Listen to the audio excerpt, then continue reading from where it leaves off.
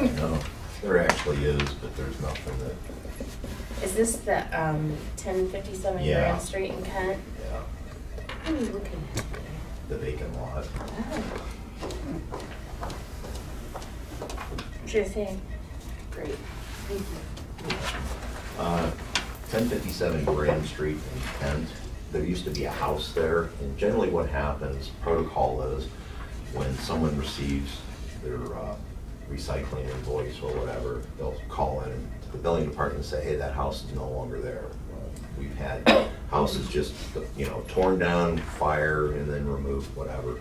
So generally, I'm the one who goes out and takes the picture to verify. And I did that, and I verified that the house is no longer there because it went from 1055 down to, I think, 1053. So, and I always take pictures, and that way we've got documentation that it's not there. Not there. So. Looks like it hasn't been there for a while. Yeah, and that's the thing, it's not like I saw dirt with, bare dirt where grass looked like it had started to grow and it had just been demolished. So, well, I'd like to, add that to the second, or as a journal entry, that we're no longer going to build for that property. Okay, so I'll go ahead. Are they looking for any credits or anything? Not that I'm aware of. Okay. So I'll go ahead and make a motion to pass a journal entry to remove the property at 1057 Grand Street, Kent, from service and billing from the solid waste district of recycling. Second. Roll call, Julie? Kathleen? Yes. Sabrina? Yes. Vicky? Yes. All right, thank you. Item D is, I talked to Janet and other departments such as water resources, also use JFS for background checks. This was something that I had talked about years ago in a leadership meeting because I realized that our capability in HRs is so, limited. It goes to a point, but I would like the board to know that the MOU you have in front of us was the original one that was drafted up by Denise Smith, but it's something that we would like to enter into with JFS, and I'm not sure which way we're going to go, whether we're going to go BCI or FBI, but for me, more information is better, just because of the nature of the market. And it's pretty tough to, when you have somebody that moves from out of state in, they may not have anything, like if we were to check the Portage County court view, it's Portage County. It doesn't, right. It's not all encompassing. So I just don't want to get a surprise if we don't do the due diligence further down the road. Not that I anticipate it, but it's just something I think we should make part of our hiring process. Okay. I agree. All right, then I will bring this back next week in resolution form. Thank you. Okay. Citizens Work Group. I just gave you some, it's a draft of what I've been putting together. All I'm asking for is feedback from the board. I'd like to bring this back next week because while you're in recess, I'd like to try to get this thing almost as finalized as possible so we can start moving forward with it. It's just, I do not know how you want to do this, whether you want to appoint the members, do you want Dawn and myself to interview them, or what do you want to do? All I want to do is follow the established protocol that you have for any kind of group. And I have a note on that, on the application process. We actually have an application that we have, and maybe Julie, you can get that for Bill, for board appointments and stuff. Yeah, that would and be they would perfect. fill that out. Yep. I mean, if they want to send a letter, but normally the application. No, that's fine. Yeah. If that just saves me paperwork, time, and trouble, I'm all for it. I thought we weren't doing that formal of a process for this. I really can't say if I remember. I'm going to claim old age here. Well, we talked about calling it A citizens work group. Yeah. Our study right. committee or Yeah. something, so that you wouldn't be So rigid? Yeah, Yeah. and bound by our appointments Okay. process and, Okay, all the other things that come along with an established statutory board. right, right. So they're more like volunteers They are versus, volunteers. Yeah, so- versus, So would you like us to just an run an actual- ad, like an ad We, seeking people that are interested, or how do you think we should do this? I thought you had a lady that was gonna sort of She spearhead was, this. yeah, so I can appoint her, or I can ask her just to go ahead and spearhead this and run with it. Right. Get us the appointment, the Yeah. people that wanna serve Okay. on it, that's fine, that works great for me. And all I would do is suggest that maybe she not get all 5 members from the same Right. area, you know, Yeah. I'd try to diversify. Yeah, we've talked about that. I'd Groups. like a cross-section of the county, Mhm. people with the various levels of service, and I agree. I'm gonna ask her not to have, I wanna keep it small, 5 people, That's funny. and try to make sure, well, I'm just gonna tell her that there cannot be, unless no one else wants to serve on this committee, or this work group, 2 people from the same municipality. Right. I wanna try to just, cover the whole county is what I wanna do. And Bill, when we met with Brimhill the other day, one of the things that was brought up was not only educating people about recycling, but repurposing, reusing, Right. because we have such an abundance of recycling now. Yep. So maybe those are some things that. Yeah, I did jot that down on issues or items I would like to have this Yeah. work group look at. So yeah, I did get that down, because I made that note myself Yeah. that, Okay. we need to, because probably heading into March, I want to try to get this thing moving along, because that's going to be, spring is traditionally when people, they've been inside all winter, they want to get outside. We see an uptick in material collected there because people suddenly decide to clean out the garage or whatever. The drop-offs see an uptick in material as well, so that's when we really want to start getting that information out. So, good, thank you.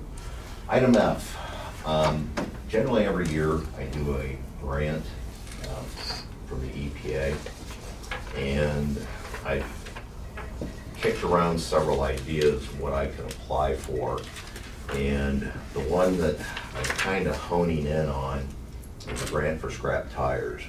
I'm working on, and I should bring that next week, a scrap tire report.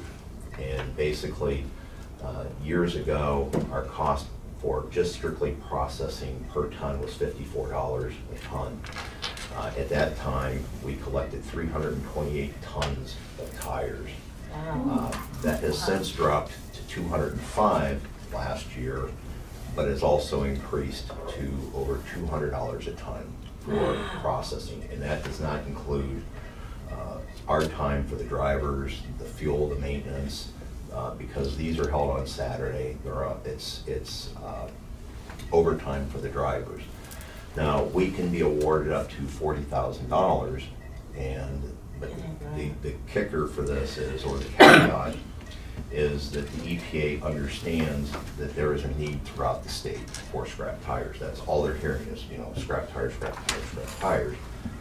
But I can honestly say that in the years I've done these, it's a great program, it works well, but I also have a suspicion that people will save their tires for our events because they get out of paying that $2 or $3 fee when they buy the get new tires, right? So this grant requires the collection of a minimum of 50 cents per tire.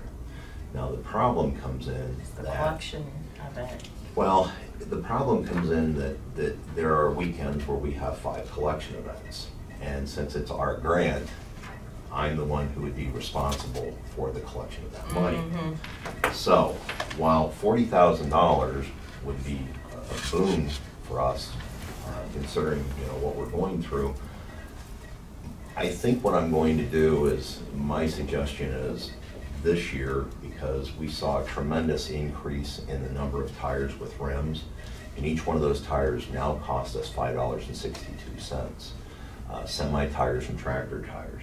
So what I'm proposing is this grant would really not start until 2021 because of the state's cycle. It starts, their fiscal year starts July 1st and ends June 30th. So this would be more for the 2021 collection.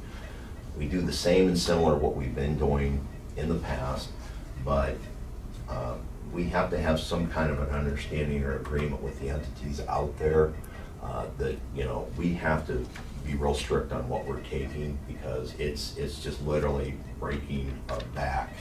I thought I had included a picture in your packet. You did. Oh, yeah. Yeah, and that's what I want to avoid because that is not what this program is meant for. You know, we've always been willing to help out a community that has all of a sudden had tires pop up, but that is not what this is about. And I'm just glad that that happened at the Ravenna Township cleanup, and that happened when I first stopped that day. And I'm glad I caught that because the road superintendent's a wonderful guy. I've known him for years, and he was totally unaware of what our limits were. So this is one guy That's bringing one all guy, that yeah. Now, to? where did he get all those tires? You know, I'm not sure. I would have to say there's a whole host of possibilities. It could have been a tire shop. It could have been somebody that was collecting them because when I asked him, I said, where'd these come from? He said around, and I said, that's not the answer I'm looking for. But I took that picture and then gave it to Alex, and Alex ran the plate on the trailer and met with the gentleman and explained to him. And not only that, but unless he's a licensed tire hauler, that's illegal. Because in the state of Ohio, you're only allowed to transport 10 tires if you're an unlicensed hauler. So what I'm thinking about is we do the same and similar this next round, but we let all the entities know that we're gonna have to make some changes. And then the following year, if we're successful with this grant, we may have to reduce the number of events to 4, one in each quadrant, because since we're responsible for collecting this money, I don't want to get it too far out. And that was one of the reasons why I attended the Mahoning County Collection event over at the Canfield Fair. You know, they pick a location where they can get people off the road. I was real impressed how they set it up.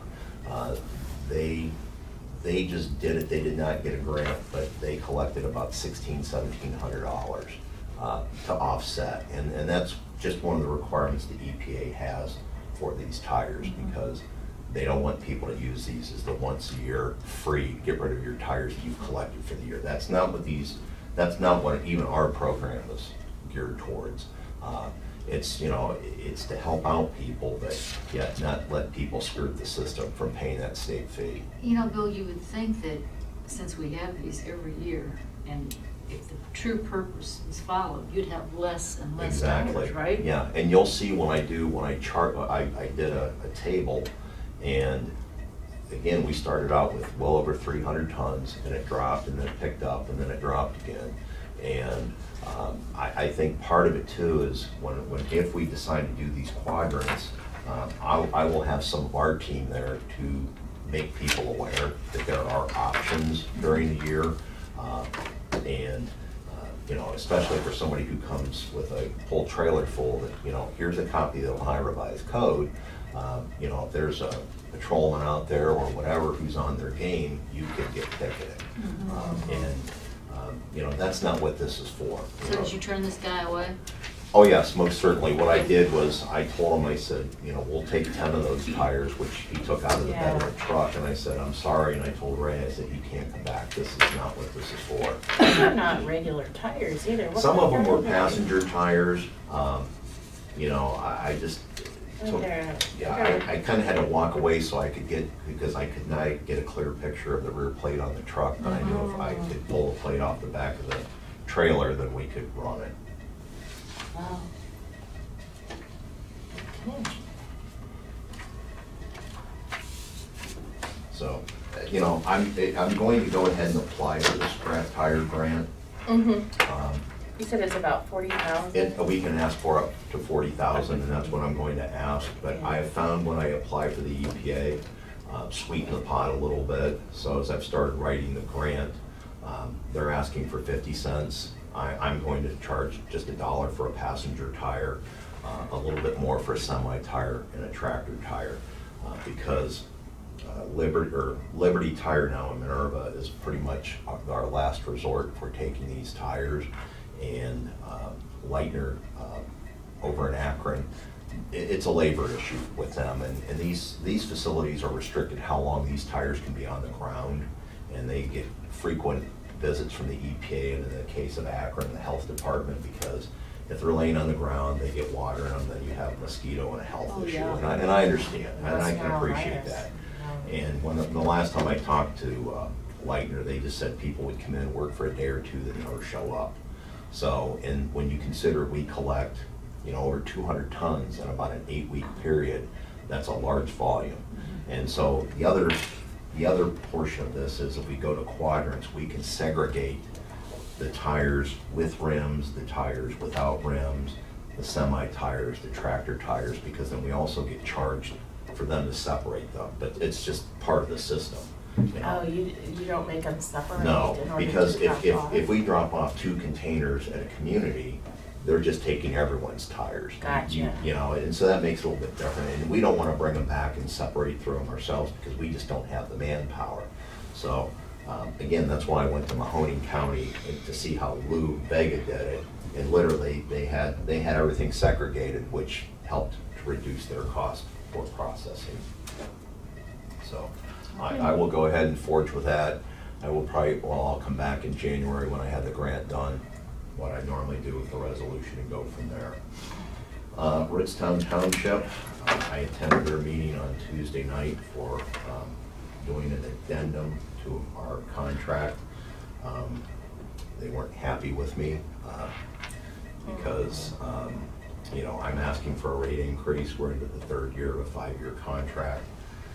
I'm hoping to try one more time. At least my feeling is communication is the best way, and when someone's a little upset with me or the system or whatever, I try to give them a week to calm down and then hit them again because I should have probably put Brimfield Township first. When we met with Brimfield Township, we supplied them with the financial information on what it's truly costing them. And just so the board knows, every time I do something like this, that has been my history, that generally when Audrey Tillis was here and now Todd, I say, hey, could you double check this for me? Because they are the financial experts. And then when I had Gene above me, Gene was also copied because Gene has that unique ability to look at it as a service director. And so those are the 2 individuals that I go to the most. But I think with Brimfield, I feel a little bit better. I think we've made some progress giving them the spreadsheet on what it's really costing us to provide. Open up their eyes. They're going to meet December 18th at 8 o'clock in the morning to discuss this. I plan on being at that meeting in case there's any questions. Some things were bannered about. We gave them a 2-year contract, every other week service, in line with what we're doing throughout the rest of the county. So I'm hopeful, but I'll be back on the 19th to let you know, what they decided, and then we have to decide if they turn down the 2-year contract, what we're going to do on January 1st. Now, when we've run into these situations with a couple of entities, we've continued to provide service because ultimately, as I explained at that meeting, I'm not here to penalize the residents. Right. Their residents are also our residents. So there's no need for us to have a difference of opinion and penalize the residents. Yeah. That's not fair. And what's going to happen is everyone's phones are going to ring. Mine are going to ring, yours are going to ring, theirs are going to ring, and that's not good either. So, we'll cross that bridge when we come to that because, again, I just want to do what's right and then just be, have it fair. That's all. So I'll bring that. I'll report back to the board, and I'll put together a spreadsheet for Ritztown and try to meet with them and say, hey, we're not asking for something that's out of line, and everyone else is doing this, but here's what it's costing you, and see what that will do. So I missed your first sentence. So you said you went into Ritztown in the middle of their contract and proposed a modest increase. Right. Yeah, we've done that with other Suffield. once we explained to them, hey, this is what our, we wouldn't even be in this situation if it wasn't for our processing cost have gone up to $93 a ton. So, right now we're writing checks $25,000 a month just to cover processing. So that's an extra amount that has really hurt us. Now, Bill, does their contract, they're one of the first ones, did it have the opener where we could go back? Yes. Because for some reason, it's been said to me a couple times, why would we do this when we're under contract for 5 years? So that's why I'm asking if theirs was one that did have that in there. 9.2. Yeah, we generally put that in most of the contracts, just because, anymore you can't predict what's gonna happen. I remember when diesel fuel went up to $4 a gallon at the pump, that was a tough one to cover. Then all of a sudden, fuel prices came back down, processing costs. But I can tell you that I am working on Plan B for processing, because, again, I don't like to see the department held captive by one company. So I've been approached about a potential Plan B, and I'm working on that. So the next step in this then would have to have mediation. And Yeah, have but what I would like to do is I would like to Yeah. try and avoid that and simply say, okay, let's just all take a deep breath here. Here's what it's really costing us, and just kind of go from there, because to me, that's not going to help the situation. That's going to probably aggravate it a little bit poke the more. bear some more, Yeah, but yeah. I tell you, they seem very adamant though. They're like, Yeah, and that's fine, and I just don't think that, they read their contract to section 9.2. Yeah. So, the last thing I have is online payment. It is on our website, the option for online payment done. Burgess added that this week, so hopefully that will be done. I did talk to Todd that when we start sending out billing, that information is on there. It's my understanding that we cannot do credit cards because we're not considered a utility, whereas water resources can. I'd have to check with Todd to see if anybody has posed that question to the prosecutor's office. But for instance, in the city of Kent, they consider recycling a utility.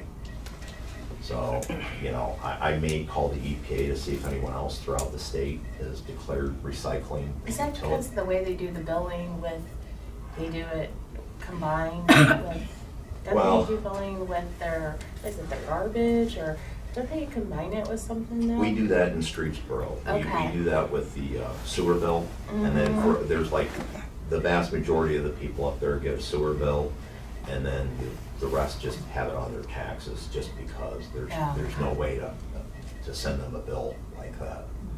But that's where we're at. So I can pay my Kent bill online now? I would think so, but Right. I'm going to defer to Todd. How's that? Okay. See, I always go through my bank, as you're Yeah. saying. Yeah, like Yeah, a I bill can tell you, payer. I can't Yeah. tell you the last time I mailed out a Oh. bill, because Karen has just fallen in love with online banking. Oh, yes. Our daughter-in-law showed her how to do it, and she's been nothing but Oh, yeah. online banking. Save stamps and Yeah. I put it in right away and you can pay Yeah. 2 weeks later, whatever. Yeah. We have a record of it all Yeah, right there. exactly, and it's, it's been a really good thing for Yeah. the Snyder household. That's it.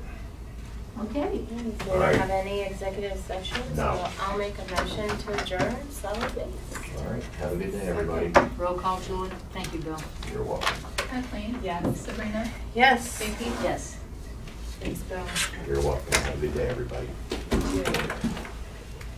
Ho, ho, ho. You got it. Am I ready? No, Julie, lots.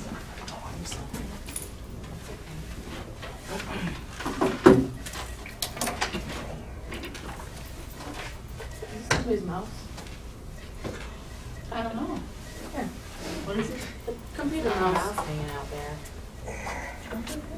Finders keepers, Yeah. losers weepers. I don't really you need know? to. You want a mouse? No. Merry it's okay. Christmas. Yeah, thanks. I don't Yours recognize does. anything unless it Like says right here. Amazon Prime on the side. Maybe it's Aiden and you. It's a Microsoft one. Oh, you got one? Oh, Oh, Good morning. Good morning. What's up? Good morning.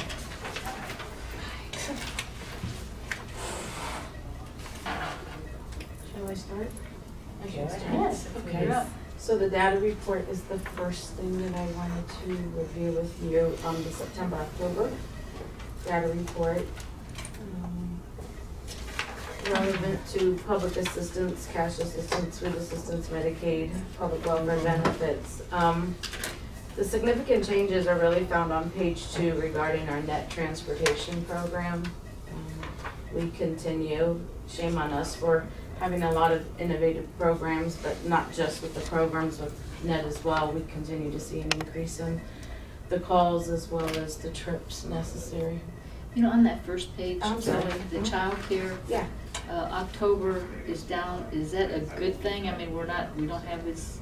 It is a good thing, because then we're not paying the subsidy for as many children, or the government Okay, isn't. it's not that children are back in school or anything. No, because Okay. October they would have been, so Yeah, hopefully okay. it's workforce related, that Okay. parents are not as much in need, but we don't usually watch the trends from month to month, but Right. usually we see them, but that would be my assumption. Okay. It's just a decrease in the need of childcare Okay, subsidy.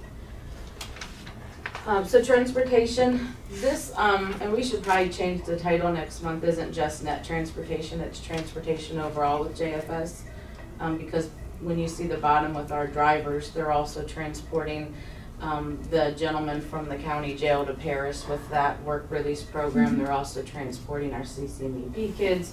They're transporting our adults in the manufacturing program, so we'll change the title.